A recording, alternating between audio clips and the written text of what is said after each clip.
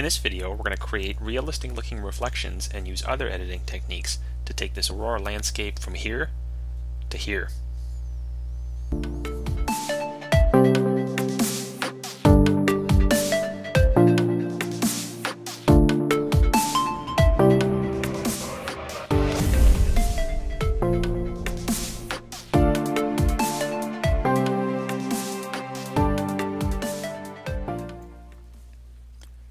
Hey everyone, and welcome again. Michael Volshinovich here. You can find me on Facebook at facebook.com/vibrantshot. In this episode, we're going to be editing this amazing Aurora image, and we're going to focus on things like creating and matching reflections, sharpening, color adjustments, and we're going to stretch this image out a little bit at the bottom down here as well. So before we get started, I just want to give a big thanks to my friend Nagesh Mahadev for letting us work on this image, and hopefully I didn't butcher his last name too much. But be sure to check out his fantastic collections of landscapes at the link below in the description for this video. They really are fantastic and definitely worth a look.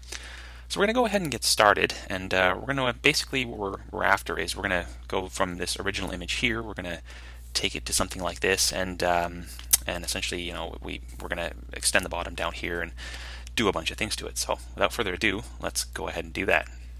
So jumping over to our original image over here, we're just going to start off with this. So the first thing I'm going to do is I'm just going to stretch down the bottom over here so that we can essentially, we see that this reflection kind of starts at this point. So we want to be able to take this upper portion here and up here and kind of include it in the image as well. So essentially we're going to go to Image, Canvas Size, and we're just going to anchor relative to the top point here, and I'm just going to take it up to 18 inches, let's say. Not 1800, that's going to be way too big. 18, okay, there we go. So that's going to just fill that in with whatever color there. Next thing we're going to do is essentially, because we don't have kind of a consistent base down here, like if we had like one solid color, we could just kind of drag that color down, but we don't really have that. So I'm just going to actually use some of Photoshop's little nifty tools here, which is ContentAware Fill.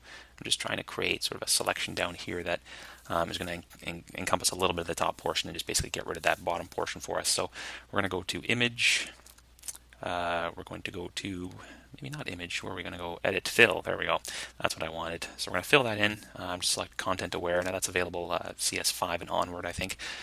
Click OK, and it's going to do an okay job of filling this, but we're going to have to do some touch-ups on that, which is okay. We don't need this to be terribly accurate because we're going to be applying the reflection over top of that. So, you know, as long as there's just something there that looks like water, that's really all we're after here. So as you can see, it basically tried to stretch through this Aurora over here, which, you know, not necessarily a bad thing, but not quite what we want. So what I'm going to do is I'm just going to duplicate this image temporarily here. We're going to create, we're going to select our clone stamp tool at about 29% opacity with a blend mode of darken. And that's important. Just make sure you have darken selected in there.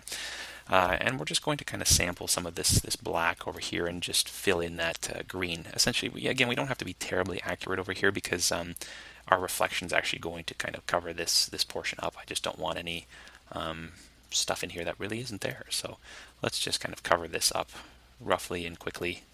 Again, don't have to be terribly accurate with this. So we're also going to take care of a little bit of this bottom portion. Actually, most of this we can leave because this will kind of encroach down on this bottom portion as well. So again, don't have to be terribly accurate here.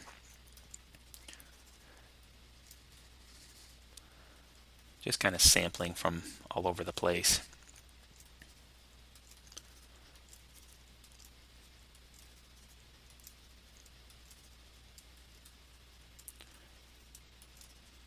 And that should be good enough, actually.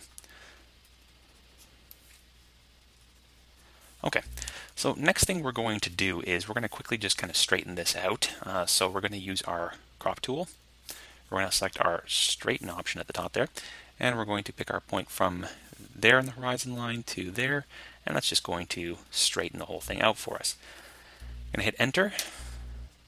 It's going to crop our image down, and that's our good starting point. So basically now we're sort of ready to start working on some of these reflections and really getting going on this image. So next thing we're going to do is typically what people do with reflections is they'll essentially just, you know, take the selection tool, rectangular selection tool, create a selection at the horizon line. We're going to hit Command J to duplicate that, and then we essentially kind of just flip that over. So if we hit Command T and then take this and drag it down, we sort of get this reflection, and then you can play around with the opacity, align things, and so on and so on. Now in this case, I don't really want to do that, because what we see that happens here, if we just kind of apply that transform, we see that we're taking away a lot of this detail from the water here, and really all we want to reflect is just the brightest portion of the sky. We don't really want everything else reflecting, because it's not really, this stuff isn't really illuminated enough to reflect, and we see that this water is not quite clean, and that's probably why we lost a little bit of the reflection here, is that the water unfortunately was moving a bit. So we're really only after this portion here. So what I'm going to do is I'm just going to delete this, and we are going to go into our channels. And as you can imagine, the green channel is probably going to be pretty good at isolating this top portion here, and that's sort of the great thing about Aurora, is that they're green, so they're easy to select. I mean, if we go to the blue channel here, it's kind of a mess, right? We've got it all mixed in with the sky. Red is not too bad, but if we go to green, we see that that Aurora really sticks out there. So essentially what we're going to do is we're going to duplicate this channel, so we're just going to drag it down to the new layer over here. Then we're going to hit Command L to do some levels adjustment. So I'm going to just take down the black point here, so we can really make everything else other than this black. We're going to bring up the white point, so we make the actual Aurora itself stand out a little bit. And then we can further kind of just take down the midtones.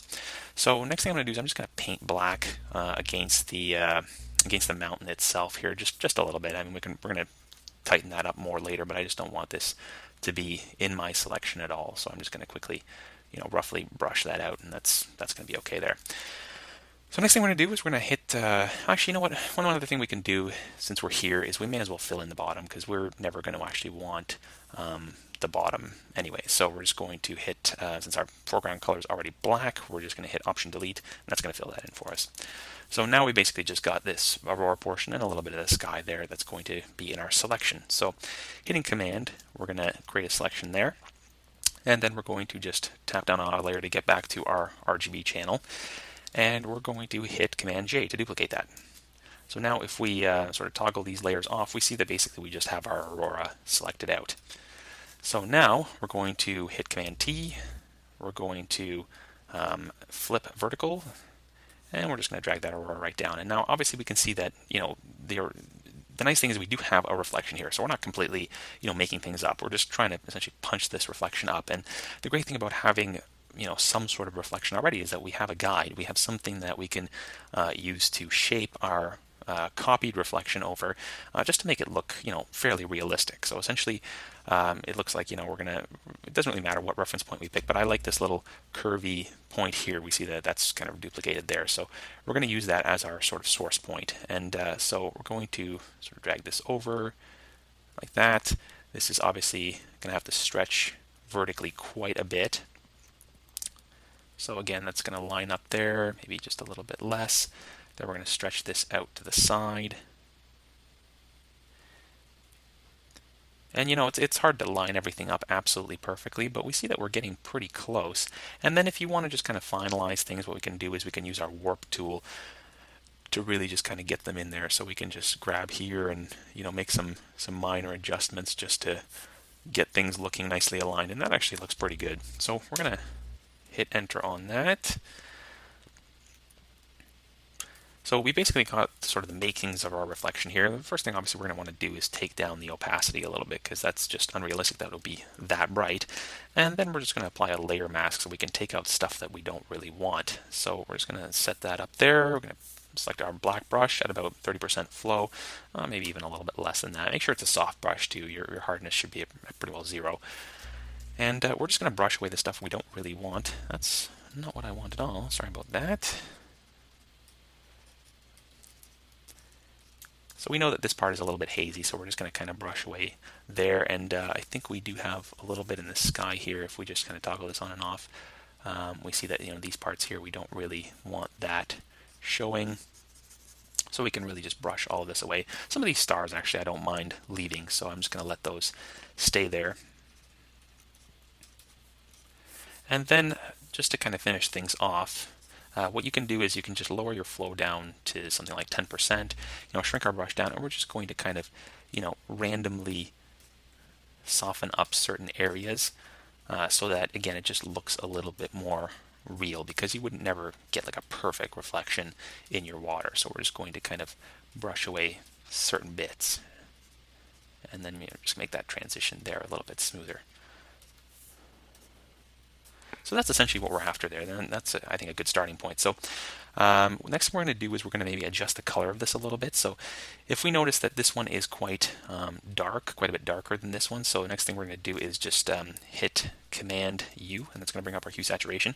And we know that because this water is reflecting some of the sky, which is blue, we're going to actually add a little bit of a blue tint to the water itself. So I'm just going to drag my hue over a little bit, and then I'm just going to lower the lightness, and then maybe increase my saturation just a tiny bit as well.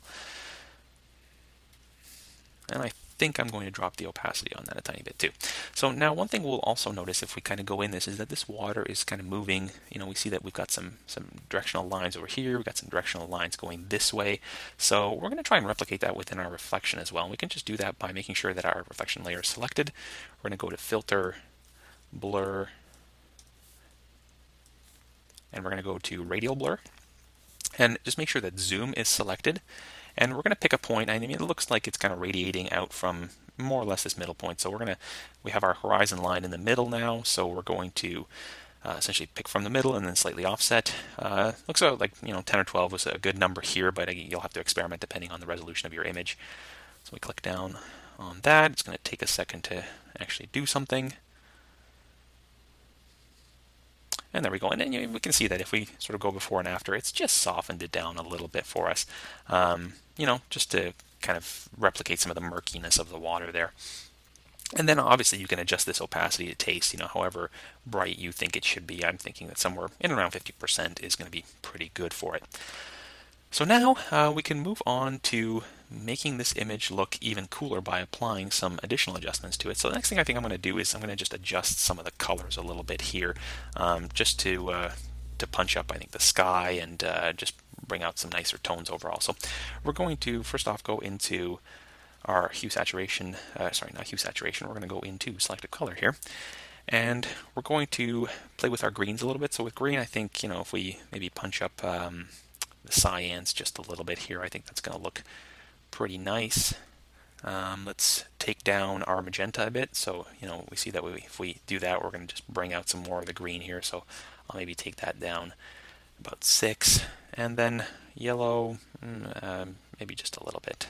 I don't want to go too much on that. Now, I think blacks are going to give us some good effects over here. So if we select blacks, we see that we've got, some varying shades of black, and overall it looks like there's kind of a nice blue tone going on here. So if we want to play that up, what we can basically do is if we take yellow down, we see that we're going to introduce more of this sort of blue cast to the whole image. So I'm going to take our yellows down to probably about -6 or so, just to give it a little bit of a blue tint. And then I think maybe cyans might look pretty good. Yeah, so as we can see, if we push that, that does look pretty nice. So we're going to take that down to maybe +3, +4. That's a little too much, I think. Let's go to +2. That's good. And then I think we can introduce a little bit more black, so I'm probably just going to go to 1 there. So that, I think, is a good starting point. And then all I think I really want to do with this image to take it a little bit further is to apply some sharpening to it. So first thing we're going to do is we're going to essentially duplicate. We're going to create a stamp visible layer, so Command Option Shift E. Then I'm going to hit Command Shift U to desaturate that. We're going to select Soft Light, and then we're going to go to Filter and High Pass. And we're going to select a radius of about 150 pixels or so. So as we can see, that really kind of pulls out a lot of the detail in the sky, and it's probably a little bit too much. What I don't want to have happen is that this Aurora gets sharpened too much. Now the good thing is that we do have a selection of our Aurora already. So if we go into here, we see that this already represents our Aurora. So maybe we don't want to have that all get sharpened. So what we can do is we can just reselect that, and we can add our layer mask over here. So we're just going to add layer mask, and that's basically not going to, right now it's affecting just our Aurora, which is not what we want. So we're going to hit Command I to invert that, and now we see that we've got less of an effect on the Aurora itself, but it's still sharpening a lot of other stuff. Now we're going to further play with this layer mask a little bit. So I'm just going to take our gradient tool. We're going to select foreground to transparent option up here. So we're going to have black as our foreground color, and essentially we're going to just kind of drag up from the bottom here. That's not what I want. Drag down from the bottom, from the top, I guess in that case. Let's go that way. So we don't really want to sharpen the actual bottom portion of it here because, the water itself is murky, so we don't really want to apply any sharpening there. Really, we just want to sharpen some of this sky to bring out some of the detail in there. And then the final thing I'm going to do is I'm going to create one more layer of sharpening. So Command-Option-Shift-E to create a stamp visible layer. Then we're going to go to a linear light, filter, high pass again. And we're going to take this radius down to probably about 1.7 or so. And we see that again just applies a little bit of subtle sharpening to our image. And again, if we find that we don't really want to apply it down at the bottom here, we can just create a layer mask, and then we're just going to gently layer mask this out of here. So I think I'm going to do something like that, and that's just going to soften the effect on the bottom, but keep it fairly good on the top. So maybe usually it's a good idea to lower down the opacity of any sort of high pass filter sharpening to about 50% or so. And that just, it's really minor, but it does give us a nice sharpening effect. So that is pretty much it. As you can see, it doesn't take a lot, and it really does make a big difference between the original and the final image, where we've applied some of this stuff. And there's lots of other techniques that you can use. I mean, for example, with this one, I went a little bit further on it, and I brought up the sky here. So if you do want to make some additional glows, and it really depends on what kind of photographer you are. Sometimes people feel that it's not really appropriate to brighten things up in certain areas that really weren't there to begin with. They want to keep it as pure as possible. Then you don't have to go through this step. But if you want to, for example, add a little bit of extra glow here, we can just add a layer. We can select a color. Let's say our glow is in and around sort of purplish glow. We can bring it down to a fairly dark shade, and then we're going to select a blend mode of linear dodge here. We're going to just pick our brush tool and just make it a fairly large, fairly soft brush tool, maybe flow of around 30%. Just tap down, hold shift, and drag that across, and then we can add a little bit of colorization there, maybe a little bit of glow there, wherever you feel that is that it's going to help. And then we can maybe just take down our opacity at the end just to lessen that effect. So it really depends on what kind of photographer you are. Some people don't like to do that, but if you want to just stylize it a little bit more, that's another good thing to do.